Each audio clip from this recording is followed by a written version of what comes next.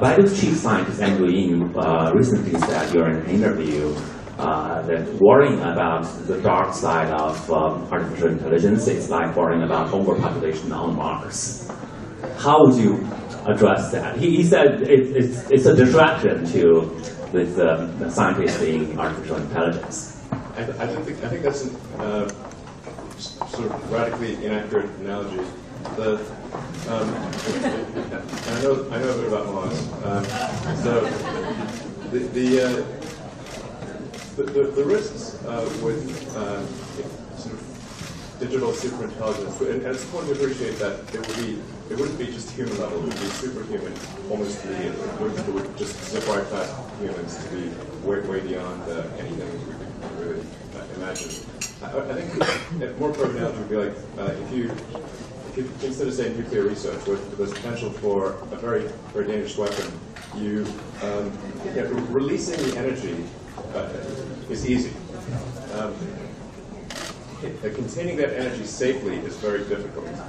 And so I think the right emphasis for AI research is on AI safety.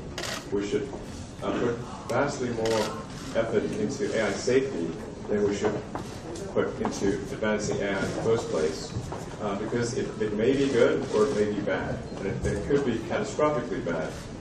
It could be the equivalent of a nuclear meltdown. So you really want to emphasize safety. So I'm not against the advancement of AI. I want to really be clear about this, but I do think we should be extremely careful. And if that means it takes a bit longer to develop AI, then I think that's the right trade-off. We shouldn't be rushing headlong into something that we don't understand. Bill, I know you share similar views with Elon, but is there any difference between you and him? I don't think so. Okay. I mean, he actually put some money out to help get some work going on this, and I think that is absolutely fantastic.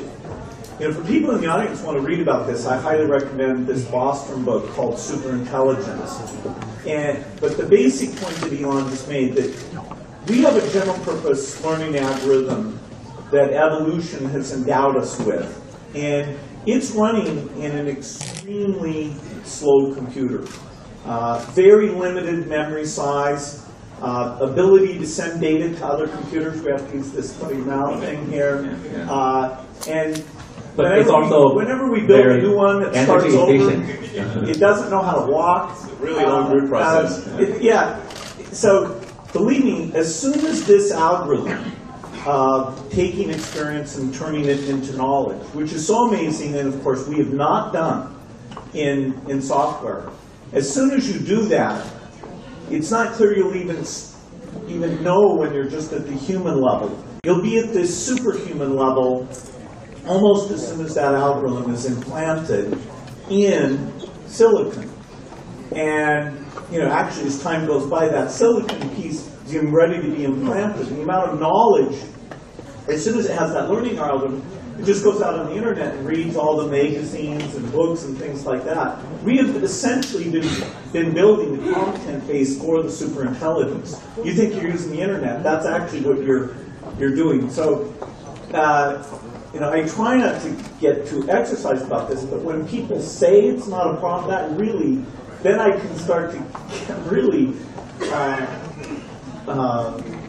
in a point of disagreement. How can they not see what a huge challenge this is?